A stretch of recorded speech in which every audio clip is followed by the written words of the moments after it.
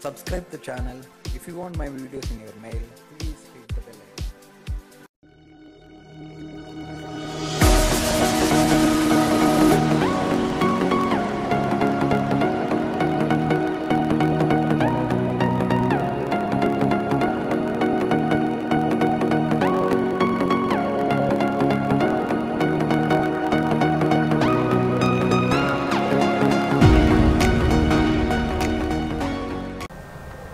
Hi viewers, welcome back to Meet Business Analyst channel.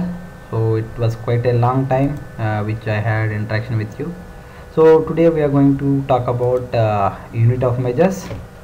So hope you guys aware what is unit of measure. So the unit of measure is to measure the things, particular item. Let's suppose I have some phones, I have some apples or like that. What is the sum? So you want to say that sum as, let's suppose 10. So you are saying 10 numbers. Let's suppose you are saying 10 kg, so you are saying kg. So this way you are measuring a particular item. Okay. So in Oracle application, this is important setup before going to define an item in our inventory. So this unit of measure is one of the normal attributes, and if you want to default a unit of measure, you need to give INV default primary unit of measure so that it will get default. Before going to define any unit of measure, you need to define unit of measure class. So what is unit of measure class? It is grouping together the similar characteristics of unit of measure, like weight. You will say kgs, you can say tons, you can say metric ton, you can say quintals. These are all similar related weight class. So we will define a weight class, and whenever you define a class, you need to define base unit of measure. So the base unit of measure will be useful to have a conversion within the class, the standard conversions, right? So the unit of measure is a non-organic organization specific. Even though when you open unit of measure class or any unit of measure form, for first time it will ask you to select the inventory organization, but it is not organization specific. There are different places we call unit of measure as different names. So the first one is primary unit of measure. This will be useful for stocking of your item. How much stock is lying in your warehouse, if you want to know, you will use a primary unit of measure. So apart from that primary, if business want to or any company wants to track their item in another unit of measure, then you will call that as a secondary unit of measure. Then you have base unit of measure that we have already discussed. The fourth one is transaction unit of measure. Whereas you are saying you are receiving one box of apple. So how many apples were there in that box? So you are going to say I have 10 apples. So but you are receiving one box of apple. So the unit of measure, primary unit of measure each, whereas the transaction unit of measure is box. So there should be unit of measure conversion between box and each. Then it will going to show you your total stock currently available in 10. When you check in your material transaction, it will show your transaction unit of measure as box. So now we are going to define all these in Oracle application. Without further ado, let's getting into the application. So now I am moving to the unit of measures setup. Navigation is setup, inventory, setup, unit of measures, classes. Now I am defining the classes. So I already selected the inventory organization, that is why it is not asking. So I am going to define a new class, some I am giving some Honda business, Honda length, some length class I am defining. Honda length class. So I am giving as a base unit of measure as meter, HMT. It's already there, I think. HMR. Okay, this is my base unit of measure. Okay, Honda meter, like that. I can define Honda meter. That we have Honda meter.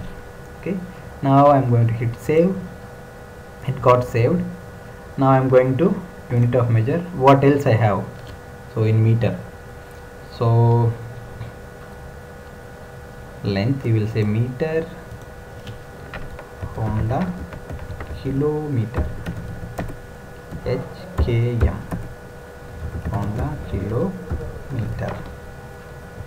Then Honda, after kilometer, what else we have? So let it be. I am defining only 2 here. Just save it. Now there should be a conversion between meter and kilometer. So I am going to conversion. So it is already, this is the standard. You can see there are 3 different types of conversion we have: standard, intra-class, inter-class. So now the standard unit of measure we are defining. So kilometer. So how many meters will make one? I am giving 1000 meters equal to 1 kilometer. Okay, save it. Right. So likewise we can define other unit of measures, whereas I have already defined like a weight class or some quantity class. So now I am taking a business case here, like let's suppose I am receiving a Phenol-X coil. So I am considering this as a each. So one each will contains let's suppose some 8 meter wire. Okay, whereas I am receiving this Phenol-X coils in box. So each box contains 10 each. So and I'm treating each as a primary unit of measure, meter as a secondary unit of measure, and box as transaction unit of measure. So we will see this test cycle in the regular application now. Right. So to define your item, you need to navigate to items, master item. So I am giving here item as Phenol-X coil, Phenol-X coil. So I am going to select the purchasing template. Done. See here it has been defaulted from INV default primary unit of measure profile option. Okay, save it. And also I forgot to keep secondary. So it is, once it is saved, it's gone. So I am going to create one more. Sorry for that. Phenol-X coils, Phenol-X coils. So this I am going to primary and secondary. I am going to purchase template. So if you want to give a primary, it should not enable BOM allowed, or you need to give a different type here other than standard and model. You can give other BOM type, otherwise it will throw error message. So I am selecting primary and secondary. What is our secondary unit of measure? Is meter. So which we have just defined. What is that? HKM kilometer, HMR is the meter. So here how you want to default. So if you say it is default, there should be unit of measure conversion exist. If you say fixed, whatever you give at runtime it will take. So I am selecting here default, then I am going to hit save. I am going to assign all. Right. So now I have successfully created the item. Now again I need to do see one more thing I would like to discuss here. You can see the conversion. When it is both, when it is standard, it will just take the standard conversion. Like you will say one box, you will say 12 each, it will consider only 12 each. If you say item specific, it will check the item specific unit of measure conversion. Like if you say one box of apple, instead of 12 you will say 10, it will take 10. If you are not if it is not available, it will take the standard. If you say both, it will consider both standard and item specific, and it will display all the unit of measures in the LOB wherever you are doing the transaction. Keep that in mind. One of the project I had issue with this, so that is why I am explaining bit more here. Alright, now going to unit of measures. Okay, unit of measure classes.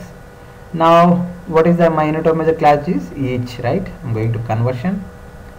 This is intra-class conversion first I am doing. Okay, so now I'm going to say one box. So it is see, the standard conversion is 36, that is why it is showing 36. But for this item I am receiving only 10 each. Okay, now you are going to do the inter-class. For that, what is my weight class? Honda length. Going to conversion, inter-class conversion, Finolux cables. So here how much length you are saying? Some 8 meters.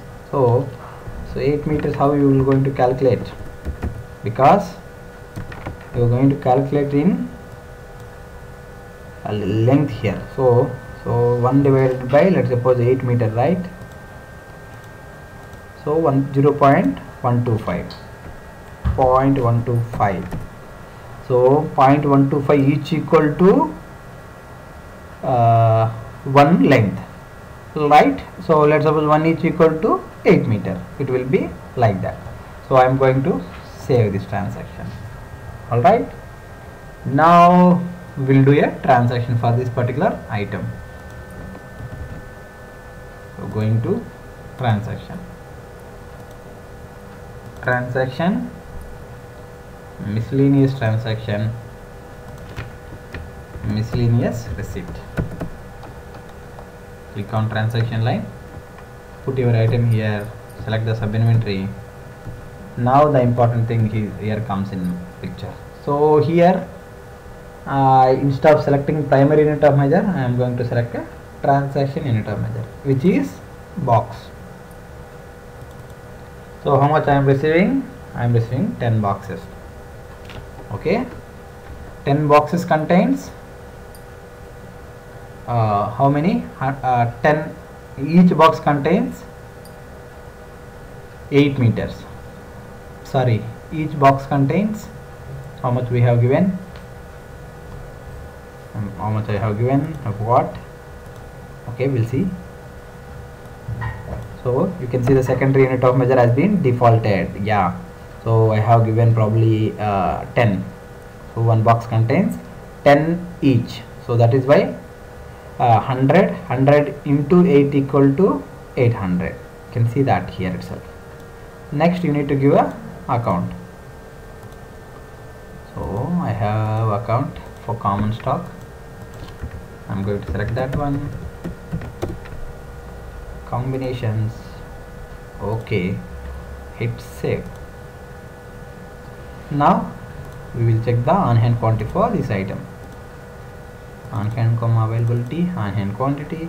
Put your item here and select the detail. Click on find. So click on availability.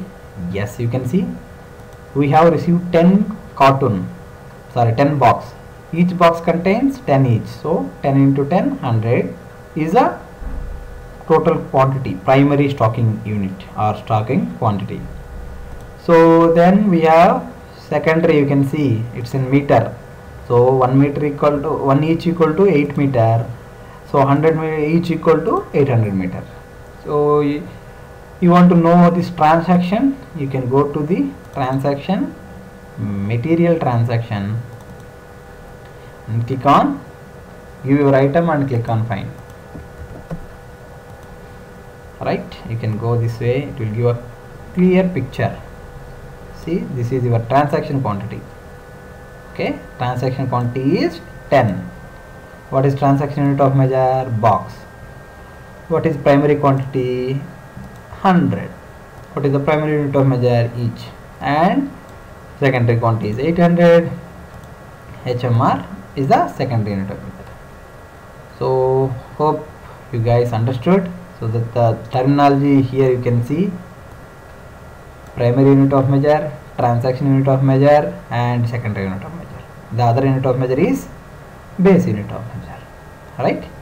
Then you have see the conversion, that is standard conversion, inter-conversion, intra-class conversion, and inter-class conversion. Right? We have seen the conversion like standard conversion, item specific, and both. So how it got defaulted? It got defaulted from system administrator. The profile option is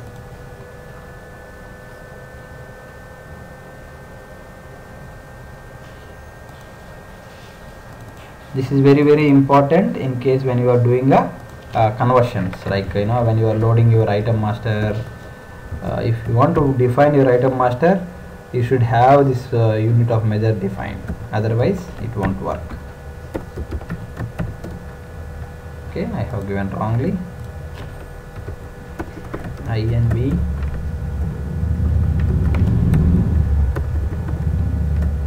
default unit of measure. Yes, so I have given this one, so that is why it is defaulting there. Okay, and the other thing is, this is a normal attributes. We have two types of attributes, status and normal. So this is a normal attribute, so it will tell the behavior of the item, so what the item to be going to store in our warehouse. Item attribute control, save OK, and press Ctrl F11. You will see here primary unit of measure, master level. This is normal attribute. These are status attributes. So hope you guys understand, and please share the video, subscribe the channel, and let me know your comments on this video. And thank you for watching this video.